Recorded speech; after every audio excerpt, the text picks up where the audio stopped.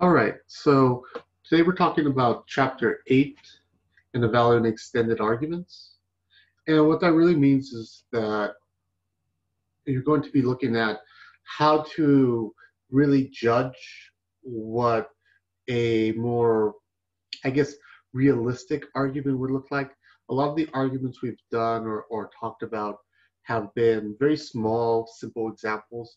But what happens when we're looking at something that is more like a paper? And this is going to be really helpful coming up because in the midterm, you'll be writing your own paper and you're going to be constructing your own extended argument. So let's take a look.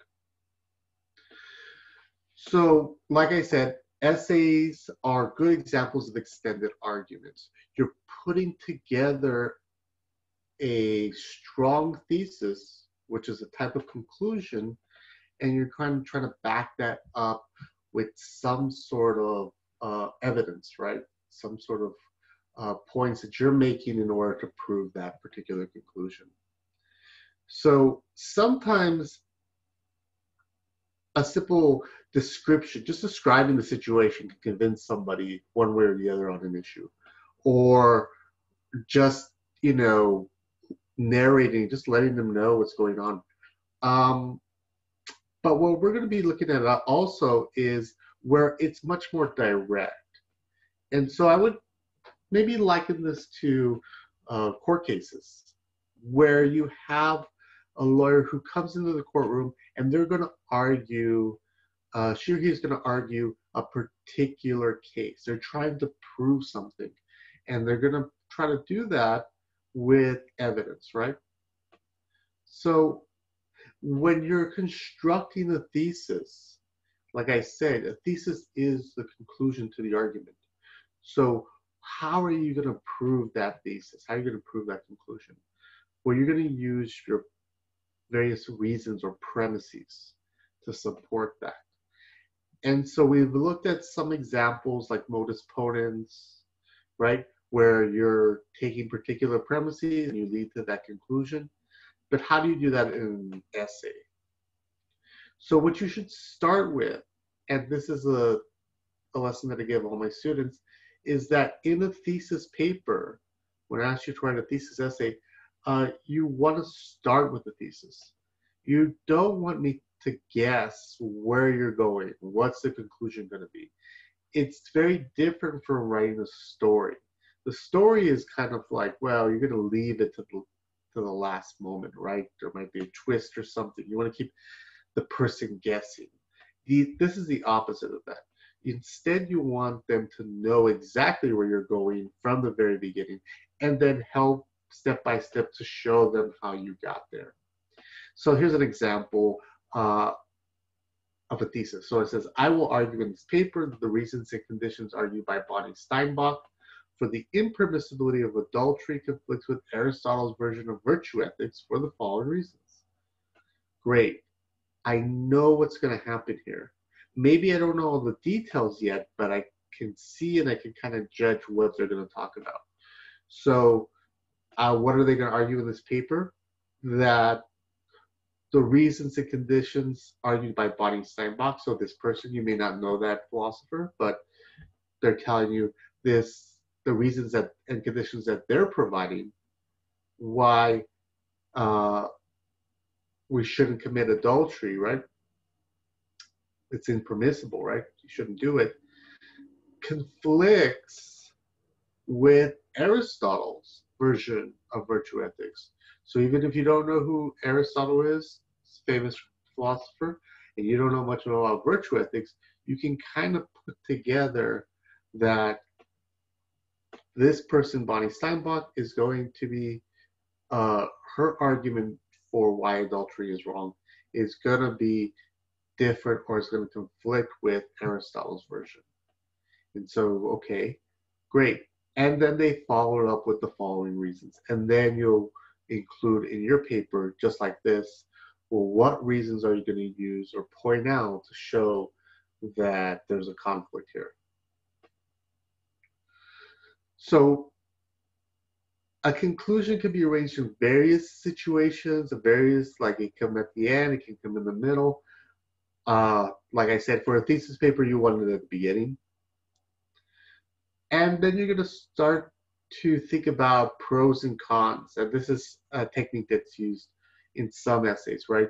Where you lay out, well, okay, these are the good parts and these are the bad parts. And usually, of course, you're trying to get your reader to sway one side or the other, persuade them, right? Well, look at all the bad parts versus the good parts. There's many more drawbacks, right, than benefits to this approach. So this is why this is not a good approach. Or you can refute with a counterexample. We're going to talk about that in a bit right now. Counterexamples is where you giving them an example or counter argument to what they're saying and say, okay, I see your point, but this is what's the problem. And then you counter that with even a better point. And this is what good philosophers do. We're very good at, and we've been trained to kind of think ahead. We're working with, a couple steps ahead. What are you saying, and how am I going to counter what you're saying? How can I take the points that you mentioned and show you that those points aren't good points? And you can see this relation to the law and being a lawyer, right? They're not just simply saying, well, I'm sure you'll believe me. Uh, Rather, they're saying, okay, we saw their side. Well, let me give you some points why their side doesn't work.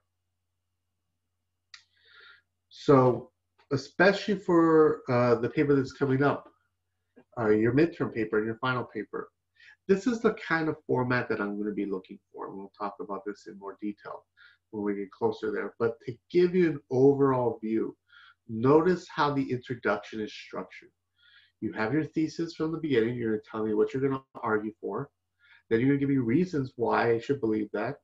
But you don't have to give me every single detail yet. You're just laying it out that this is the type of reasons you're going to be working with. And then you're going to introduce a small roadmap. A roadmap, what that means is that you're just giving me a summary or a general sort of line of directions that you're going to start your paper with. So you say, well, first I'm going to give you the background, and then later I'm going to introduce some of the reasons, and then I'm going to propose an objection and respond to that. So you, again, in the introduction, you're letting your reader know exactly what's going to happen, where is it going.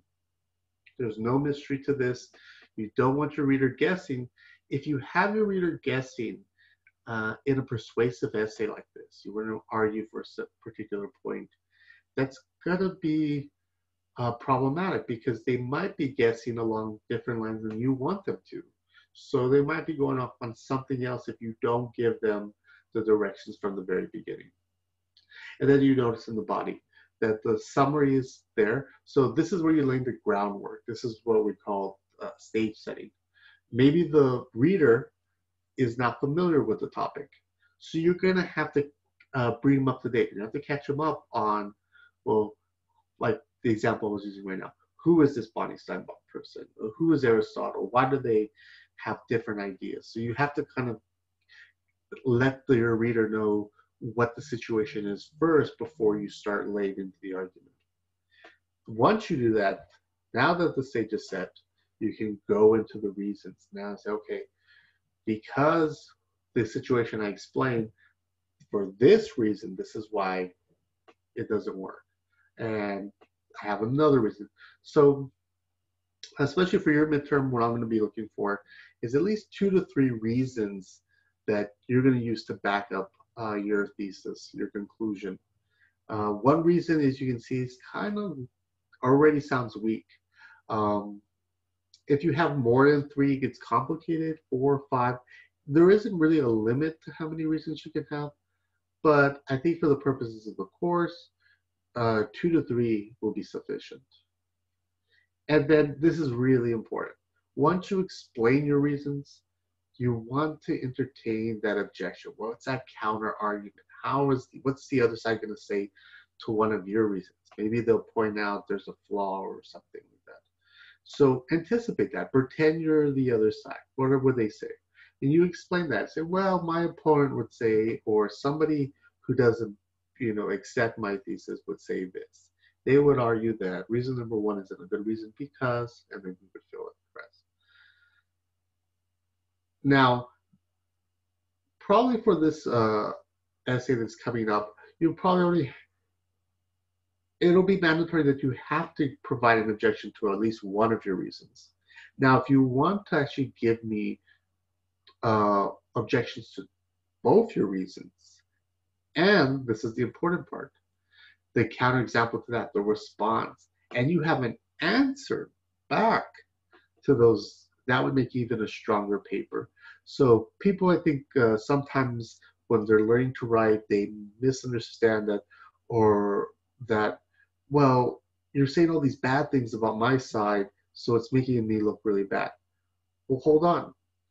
Actually, you can turn it around. What you can do instead is, if you have an answer to all those objections, if you can give them a response to every single one of these, then actually in the end it's a stronger paper because you're answering all the people's doubts. Somebody might doubt you here and somebody might doubt you there. And if you can give them an answer to everybody, no one has any more doubts about it, you come out as even a stronger conclusion. And that's what you're going to do in the end. You're just going to kind of reassess and summarize exactly and show why your conclusion is a strong conclusion based on what you showed in the body. Now, that 80% of the work is here. This is what I've been taught when I was going to school, and I think it's still very relevant, that outlining, planning your paper out is the best thing to do. It's where most of the work is. The better you plan it out, the better your paper will be in the end. So you can, in your writing, that comparison of alternatives is effective. That's what I'm saying about with the counter arguments. Okay, well, they have an alternative view, but how does that alternative view fall apart? How is it not the best view? You can appeal to experts, right? That's also good too. So say, bring in some statistics, show us evidence, some data that goes to your favor. So there's a whole variety of methods that you can use. It's not simply just one approach. So it's kind of like I'm giving you a toolbox and you're deciding what tool is best for the job. So when you're reading somebody else's paper, and this is what I do when I grade, I'm looking for your thesis right away. What's your conclusion? What is this whole paper about? That's why I said it should be in the beginning. If you're not making it obvious, if it's kind of like vague, these are not helping your argument. This is not helping your overall persuasive argument. I'm going to have more doubts. I can't find your thesis. I'm not sure what you're trying to say. These are things you don't want your reader to do. Implied premises are really important here. So sometimes an argument is implied and you can't see exactly. What we talk about implied premises is that they are making some background assumptions and they didn't really explain everything, or they already assume that you believe certain things and they don't want to have to explain it. But this is where, as philosophers, we're really good at picking those things out because sometimes those assumptions aren't good assumptions. So here's an example. At the bottom, the use of condoms is completely unnatural. They've been manufactured for the explicit purpose of interfering in the natural process of procreation. Therefore, the use of condoms should be banned. And this is an argument that you can see historically has been used. Well, take a look at the conclusion. Where's the conclusion? What's our thesis here? Well, there's a key word here, therefore, right? That's saying, well, this is the end. This is where I want to point out. What do they want to point out? They want to say that condoms should be banned. Well, why would you ban that? What are their reasons? They say the use of condoms is unnatural. Okay? And then they say, well, they've been made for interfering in a natural process. But then think about it for a second. Is that enough to convince us that it should be banned? Why would we ban something in the first place? What are they leaving out? What are they assuming? Well, what they're assuming here is that when we ban something, we've evaluated, we've already pointed out that it's bad, that it's wrong. But they've never proved that anywhere in the argument, have they? They've just made that assumption. So that's an implied premise. They're saying that condoms are wrong, they're bad. Well, why would they be bad? How's that relate to the rest of it? Well, they said that it's unnatural. So what is the assumption that they're making? They're making the assumption that anything unnatural must be bad. And that's another implied premise. So implied premises are not obvious. They're not here. You're looking for what they call reading between the lines, what the person is not saying but assuming. So the first assumption is that anything unnatural is bad. And the second assumption here is that anything that's bad should be bad. And they are statements that they haven't demonstrated. They didn't write those down, and they didn't prove those. So this is why this argument is not a good argument. Now I have another example here. This is actually a real life example from a newspaper. In this passage that I got from the newspaper, there's an opinion piece in it, and this is about a case called regarding Marlise Munoz. She was a medical provider. She worked in the medical field, and she had agreed. She saw a lot of cases of people going to comas, into vegetative states, and she had talked it over with her husband many years before this incident happened. That if she was ever in that type of situation where she would be in a vegetative state, she couldn't be revived from a coma, that her wishes was that she would be put off of life support. And her husband agreed. If ever that was the case, then he agreed to do that. Well, unfortunately, that did happen. She had a medical situation where it affected her central nervous system. She was what we call clinically brain dead, and she was in a vegetative state. However, what complicated things legally and socially was that she was pregnant at the time. So what to do with the fetus in that situation? So this paper has an opinion. It says, this writer is saying that medical experts agree that trying to bring a fetus to term in a dead body is highly experimental. The right to say no is a fundamental right governing any and all experimental interventions.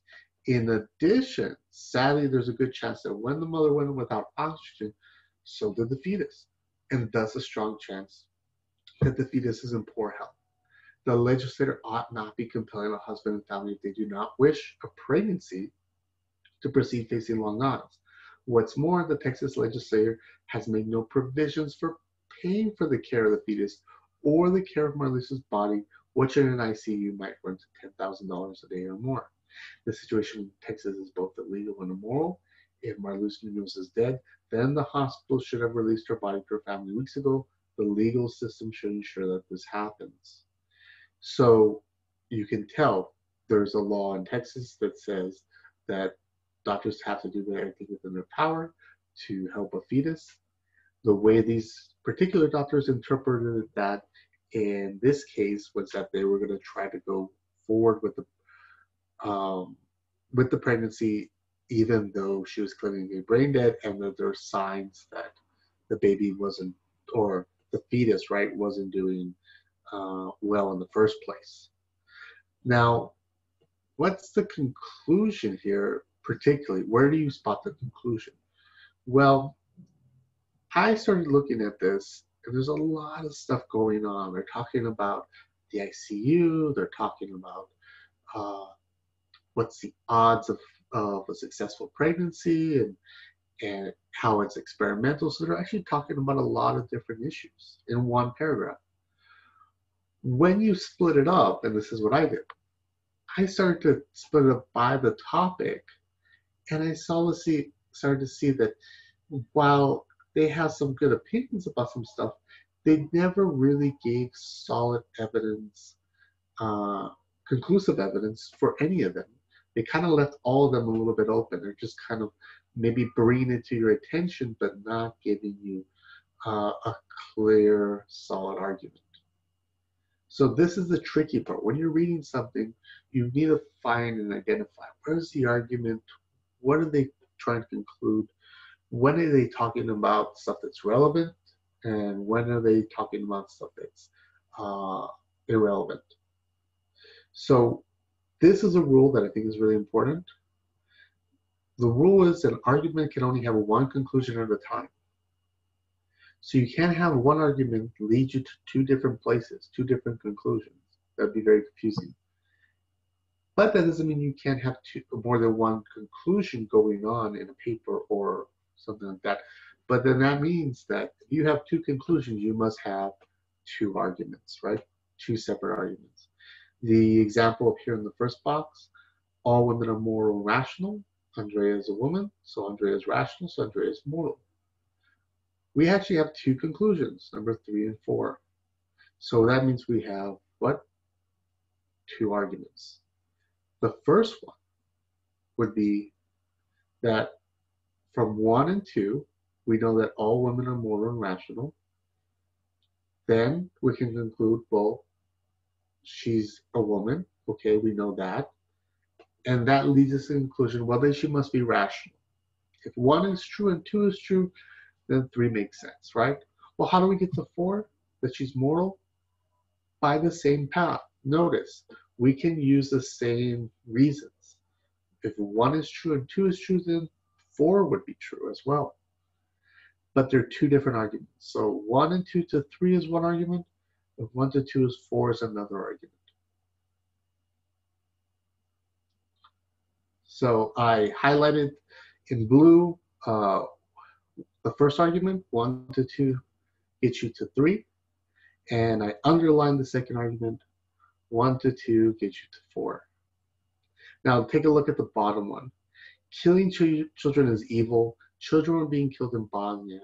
Therefore, someone was doing something evil in Bosnia. When someone does something evil, he should be punished. So whoever killed children in Bosnia should be punished. Notice what's going on here. Again, we have two different conclusions. The first one we can see from some clue indicator words, therefore, right? Again, and so is used as another form to identify your conclusion. So from how do you get to 3? Well, if you notice, 1 and 2 leads you to 3, but how do they get to 5? Well, guess what? 1 through 4 will get you to 5. Notice what happened here. Number 3 was the conclusion before, but I said only one conclusion per argument, right? Well, what do we do with the second argument? That conclusion, number 3, is no longer a conclusion. It's a premise now. It is a reason. So we can stack arguments on top of each other. We can have more than one argument, and they build to larger. And you see this also in math as well, where you solve one small problem, but you use that answer to help you solve a bigger problem. So find a thesis. That's what you should do right away, especially when you're reading the paper. What are they trying to prove? If they don't have a thesis, that's actually a big red flag to tell you, well, then they don't really have an argument. It might be just a bunch of opinions, but there's no clear conclusion to it. And so keeping your eye on the thesis and then going back to it. So if you find a thesis, is this a good argument? We'll go back to the thesis. Is the reasons that they're explaining really backing up what they're trying to conclude? If it has nothing to do with what they're trying to conclude, you can see that the argument is falling apart. So find those reasons, look for them. You want to keep track. It gets complicated sometimes, like the Luis Munoz example, where you see a lot of different stuff going on. They're talking about a lot of different issues. So keep tabs of where the conclusion is and where your premises are. And I'll show you some techniques to do that. And so then you start identifying the evidence. That's what you want to do, right? You're looking for, well, how are they going to back it up? Are these reasons, where are the reasons, and where is the extra information? And you see this in, again, I bring an example from math, word problems, right? When they give you numbers, are all the numbers important? That's a judgment call that you're going to have to make to tell what is relevant information and what's extra information. And then what you want to do, what are likely objections, right? Like I was saying right now, okay, so what could be wrong with this? Once you understand the reasons and once you understand the conclusion, where could you see a flaw in the argument? Where can you see it going wrong? And like I said in 5, if it has nothing to do with the thesis, if it's just extra information, ignore that. That's not relevant. That shouldn't be used in your evaluation when you're trying to judge whether this is good or not. Now, a good way to do this, and I'm going to show you, is a counterexample method. What a counterexample method does is that it tells you whether an argument is valid or invalid. So is the structure of the argument good? Does it flow? Does it lead you to that conclusion? Or are there counterexamples? Could there be a potential problem? So you know from a valid argument structure from before, it's impossible for valid argument to have true premises and a false conclusion. If it's a really solid structure, it should lead you to the right true conclusion. If it somehow the conclusion can be false, even if what you told me was true, then that tells me right away that that's not a valid structure. That's not going to give me, convince me that that is the conclusion. There could be another conclusion. And that's what you're doing with your counterexample method. If I'm arguing against somebody else, I want to show that, well, wait a minute, I see maybe they have some good points, but that doesn't mean it's that particular conclusion. And I'll give you an example here. So it says, if capital punishment deters crime, then the number of death row inmates will decrease over time. So capital punishment, right, is when you execute somebody for a particular crime. And they're going to say that, well, if there's capital punishment in place, we can execute somebody for a crime. That will deter crime. That will scare people away from committing any crimes. Then the number of death row inmates will decrease over time. And that's going to be a result, right? So that the number of death row inmates are going to go down because people will be too scared to commit any crimes. And then they point out, well, we looked at the numbers, and what did they find out? The number of death row inmates did decrease over time. The number went down. Therefore, what's their proof? Or what's their conclusion? Capital punishment is working. It's scaring people away from crime. But notice, this is what I said, take a look at that structure. Is that conclusion true because the premises, the reasons they gave were true? Or could it be false? Could there be another conclusion, right? So let's take a look. If capital punishment deters crime, then the number of death row inmates will decrease over time. So they're trying to make that relation. If you have capital punishment and it's scaring people away, the number is going to go down. And what's your second reason? Well, the number went down. But let me propose this. Could the number have gone down? Let's say it is true that the number went down. But is that the only cause? Could something else have caused the number to go down? Well, what about if they had a prevention program? So let's say that they addressed the situation way before people got into crime or entertained the idea of crime. What it has nothing to do with capital punishment. They could have a program, after school programs, you know, some sort of prevention program where people don't feel like they need to commit crimes in the first place. So that could be a possible explanation, right? Do they have such a program in place? Would that help bring the number down? So what I did right there is provide a counter example. I provided an example where to show that the conclusion that is capital punishment doing the work is not necessarily true, that there could be other reasons. So when you're looking at the argument and you're evaluating whether it's a good argument or not, what are the relevant information? What are the reasons? Good writers, again, try to include just enough information to present their point of view. This is why in your paper, you don't have to tell me every single meticulous detail about everything. What you want to do instead is give me what's important to your case. So if it helps, think like a lawyer. Is this going to help you prove your case? Or is this just extra information? Is this really going to be helpful or not? And consider tone and emotive language like we talked about before. What's the tone of your argument? What are you proposing? When you're reading somebody else's argument, what is their tone? Are they using emotive language? Are they trying to manipulate it or say it in such a way to make you lean one way or the other? Those are things that you need to consider both in your writing and reading other people's arguments. And then when you come to the evaluation part, where you say, okay, is this a good argument? You can even judge your own papers, right? And this is what you should do in a sense before you turn or submit an essay. Take a look at your paper. Are you convinced? Did you feel like you provided a really good, convincing argument? Pretend you're not the person who wrote it and read it yourself. This is what I do. Would I be convinced if I knew nothing about the subject? So you want to look at that. Are you making mistakes? We talked about a lot of logical fallacies.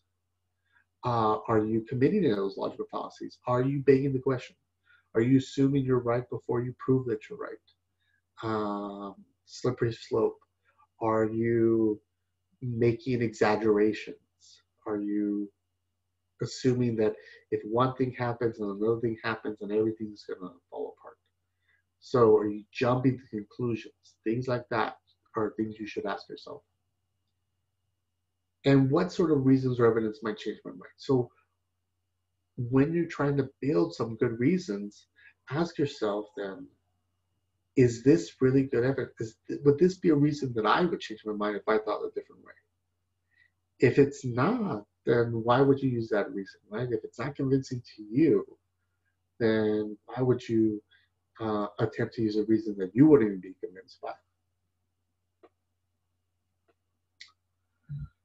So ask the appropriate questions. Think about what is good justification. What is good proof for something? Does it like I said, does the reason really defend the thesis? Is it really helping you? Or can you even tell in your own writing, well, it really isn't that good of an argument, or is it really that good of a reason? If you need help with that, that's what I'm here for, to help you flush out your best reasons that you can provide. Do the facts seem plausible, right? Given the background beliefs. So, if you present some facts, is it a good reputable source? Does it seem like it's fake news? Things like that.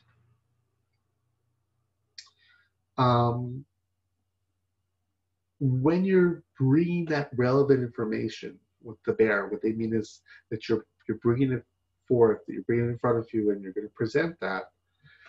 Divide that out into passages that are argued for yes and those that are not. And this is good when you're evaluating somebody else's argument as well, is that break it up when you're reading something. Where do they have some points, right, for and against their position? Do their background beliefs really support, right? If they believe they're against the death penalty, but then later they argue for the death penalty, or they say something like that. Notice they're already contradicting themselves. That something doesn't quite make sense. So be mindful of that. And on your own papers, don't contradict yourself in your own paper in the sense of that it's unplanned, that you did it by mistake. Of course, like I said, you would have an objection and you would try to give an answer to a possible. So you're pretending you're somebody else and you're giving argument against yourself. That's fine if you have an answer, right? Response. But what you don't want to do is accidentally, when you're writing, contradict yourself in the process. And I've had some students do that in the past. So keep in mind where you're going. When you're also examining and summarizing somebody else's argument, you're looking at the paper, you're breaking it down, then don't just read the material. This is an active part. Take notes. Read it more than once. I have to read stuff more than once as well. When I'm analyzing some difficult philosophy or is really intense reading, I can't just skim through it and oh, okay, I got it. Rather, you say, well, wait a minute, do I really got it? And I read it a second time. I'm like, oh, I didn't catch that the first time. And then you start taking notes in the margins. You start identifying, oh, okay, this is the important part. This is their strongest reason. This is their weakest reason. This is going to help me later when I put it together and say, okay, what was their argument really about? And like, that's what I said. If it helps you, if you like law shows or things like that, think like a lawyer. Is this going to help your case? And these are going to be the good reasons that you want to bring up. So organizing your argument, structuring it in such a way, sometimes it's helpful, especially when I'm writing something, to put it in a shorter form before I start writing. This is what I said about outlining. Break it down so that you understand all the parts of your paper before you start just typing away. Because sometimes we'll get ourselves confused later and we'll lose track, and then it gets confusing. Say, oh, did I talk about that before? Oh, I don't remember. And then should I talk about it now? And it gets really messy. So try to organize it in such a way. Notice what I did here with the modus ponens example, right? I have my premises first, I have my conclusion last, my thesis, right? And I put in this format first before I start writing. Then I know how to keep track later once I do start writing. So organize the argument. Like here, right? It says, if John killed Bill in self-defense, then he did not commit murder. Well, that's premise one, right? He did act in self-defense. That's the second point that they're trying to make. That's premise two. Therefore, he did not commit murder. Well then, that must be the conclusion. So if John killed Bill in self-defense, that's going to be P, then not Q. Then it can't be murder. It's not murder, right? He did act in self-defense. That's a fact. So, therefore, it's not murder. Notice I used the structure from modus ponens, and I have a clear conclusion. And you notice it sounds like a court case. This could be a court case, right? So, is this a good argument or not? Are there other reasons? This is where you start evaluating the premises. Are the premises true? Is there something I can provide, like a counterexample to the conclusion? Could it be something else than not murder? You should think about that. So summarize the argument, put notes in there. Is it convincing? Do they have good reasons? This is where a lot of the stuff we talked about before, fake news, assumptions, implied premises, like we talked with the condom example. Are there things that they're assuming in the background that they didn't really provide evidence for? And to diagram your argument is helpful sometimes. And so I'll share this type of approach. This is a particular approach some philosophers or writers use. Make it, if you're a visual person, make it into a diagram. Turn it in from words into a diagram to help you keep track. So number and label all the claims. So if you see any claim or premise that they're trying to make, then put a number next to it so you can keep track of all that, the important stuff, right? Circle the indicator word. So it says therefore, it says so.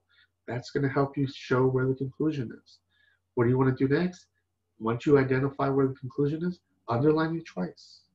Keep track so you know where you're going. And then you can underline the premises once. Where are the reasons for that? What's the relevant evidence? And then you can just cross out or black out any irrelevant stuff. So that's what I say, extra information, stuff that's not really helping to that conclusion. You can just cross it out because it's not really relevant. And then the diagram, I'll show you how you do this. So let's take the example, ghosts do not exist. There's no reliable evidence showing that any disembodied persons exist anywhere. Now, what's our conclusion? Our conclusion is ghosts do not exist. But notice what happened here. The conclusion is the beginning, not at the end. So that's something that you have to be careful. When you're reading somebody else's work, they might put it at the beginning instead of the end. And that's, again, what I said with the thesis paper. You're going to put the thesis, the conclusion at the beginning. So let's imagine that we numbered the claim. Number 1, that was our first claim. Our second one is there's no reliable evidence showing that any disembodied persons exist, right? And so there's no reliable evidence and that disembodied persons exist, right? So what do we do here? We have premise. We have the conclusion, that's number 1. We put a circle. And the premises we put in boxes. So the second claim was number 2. They're also saying that any disembodied persons exist anywhere. Number 3. And so 2 and 3 is going to lead you to 1. That's what they're trying to prove, right? So see how it helps keep track? You can use arrows. You also saw on the book 2, you can have claims that aren't relevant, and those you can cross out, or you can just put an X to those arrows and say, well, no, that doesn't lead to the conclusion at all. So you can keep track of what's going on. Now, one of the last parts we're going to talk about, this is really important, is dealing with value claims. Now, there's a difference in philosophy that we talk about between facts and value judgments. And I think a lot of the confusion that's going around in the internet, you can see this a lot in the comments boards and things like that, that people haven't learned the difference between facts and value judgments. So a fact is something that you can, that in some cases are tangible in a sense. So a fact is that, let's say, that my screen length is 15 inches or something like that. That's something we can measure and something we can try to give some sort of tangible evidence, right? We'll get a ruler and we'll measure it out.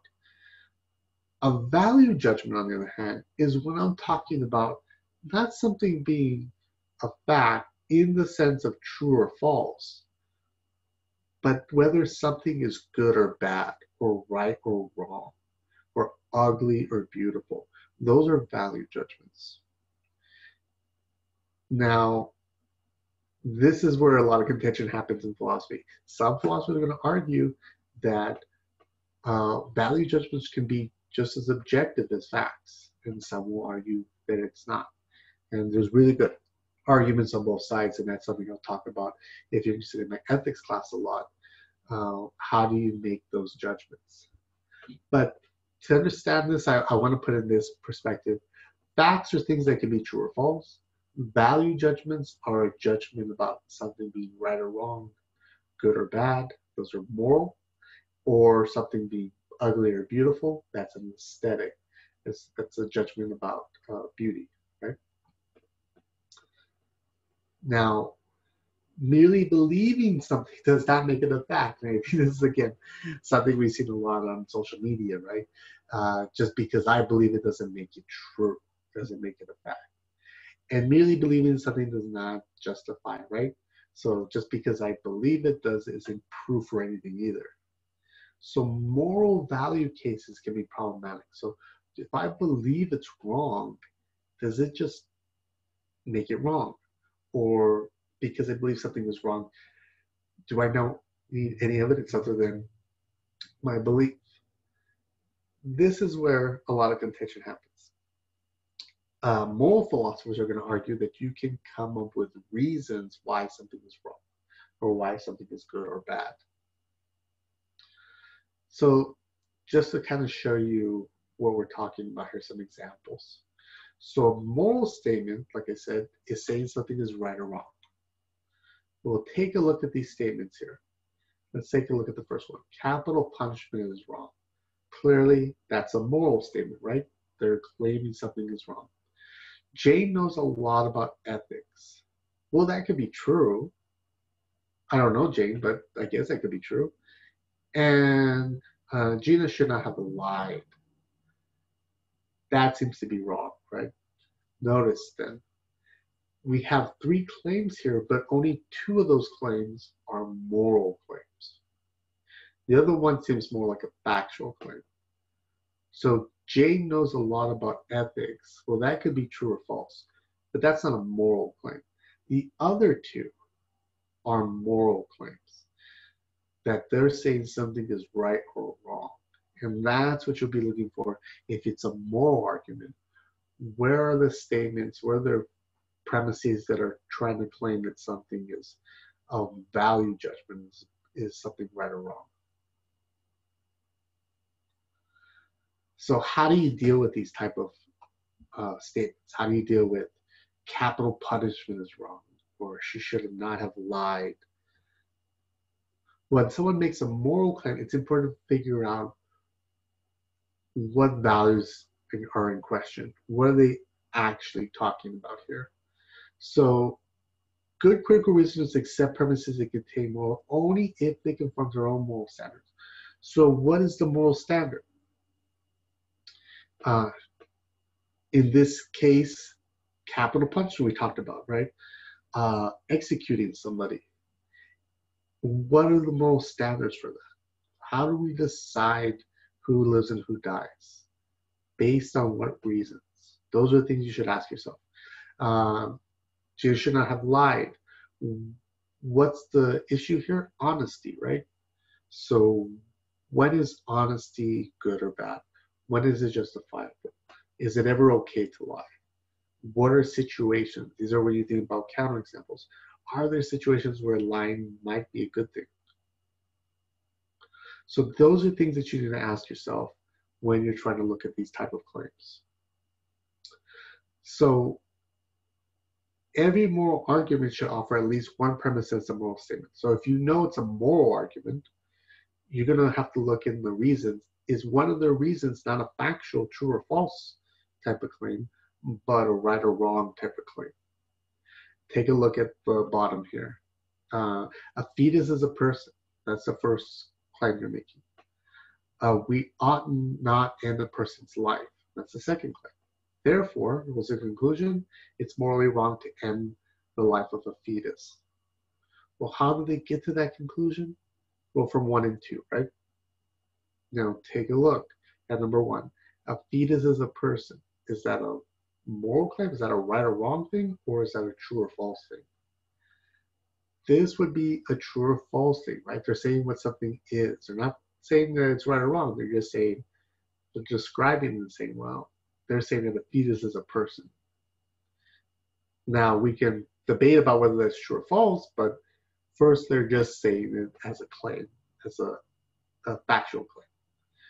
The second one is a moral claim. We ought not end a person's life. They're telling us what is right or wrong there. So notice, this is what makes it a moral argument. The number 2 is making a value judgment rather than just giving the facts. So that's then something we should look at. Well, how do we judge whether something is right or wrong with ending a person's life? Going back to the Marlise Munoz case, right? We talked about, well, it was her decision to end her own life. If she was in that situation, right? And she's clinically brain dead, that they should pull the plug. So is it every situation that we try to keep the person alive? And there's certain situations where maybe it makes more sense to also let the fetus die, right? So this is where it gets complicated, right? But keep in mind these elements. So you can challenge them. You say, well, like I was saying right now, is that the best thing you can do in that situation? So when you want to test these out, take another kind of backward step and look at the principles of what they're trying to claim. We ought not end a person's life. Okay, if that's the case, right? They're saying it's wrong to end a person's life. Then what about situations like self-defense? What about situations in war? Does that apply? Would that rule apply in war? What about if I had to uh, kill somebody to save other people, right? Those are all moral claims. Those are moral issues that we want to look at. So take a look and kind of question those moral claims. We ought not end the person's life. Well, what are the circumstances? Are there circumstances where it does make sense? Um, those are ways that you can test out whether it's a good claim or not. And then finally, ironic works. Ironic works are interesting because they're written in such a way to be ironic, meaning that they're not to be taken seriously. Actually, they're trying to get you to do the opposite. Um, but in a clever way. How do they do that? Is that they present the way that they're against as if they believe it, and if they go along and play with that, they try to show you kind of how ridiculous it is. Right? The other side is the famous one they talked about was a Monter's proposal in the book. Monter's proposal was written as a ironic work.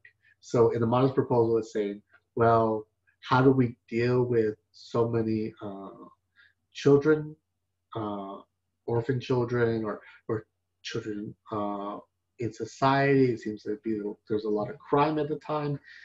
Children are growing up on the streets, they're stealing. How do we deal with this? With this overrun of children, poor children.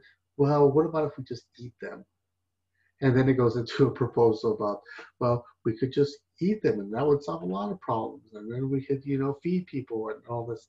Of course, he's not serious. The author is not serious about this. What he wants to do instead is that by making fun of this situation, he's showing you that, when the other side, maybe the other side is proposing that, oh, we just get rid of the children. You say, oh, okay, let's eat them then. That would be a good way to. And of course, most of us, right, reasonable people would say, no, that's ridiculous. I'm going to eat children. And that's his point. It's like, yes, exactly. You can't just get rid of people, and that's a solution to things, that you should help them instead. So that's an example of an ironic work, that showing how ridiculous it is a way to convince people of the opposite, right? Or make them think about it. I think it's really good in penetrating those self-serving psychological defenses. So, politically, like today, we're very stuck in a certain way. Like, oh, I only believe this. I only believe this. It's Democrat versus Republican.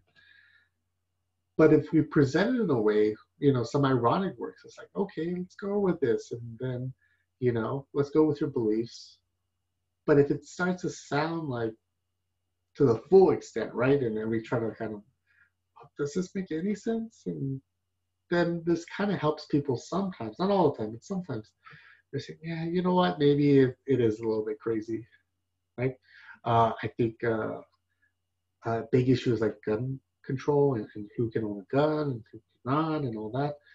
Um, some politicians have claimed that children should be able to own guns, and this is where I think somebody could, use an ironic work.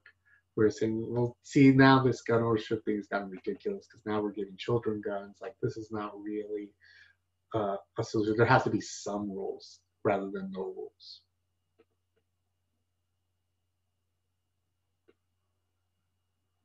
So, in the end, remember that we're having our midterm pretty soon, in a couple of weeks. I'll give the instructions to that, and then we'll talk about how to, in more detail, how to construct your arguments, how to build your argument, your thesis paper, so that you may provide a persuasive essay.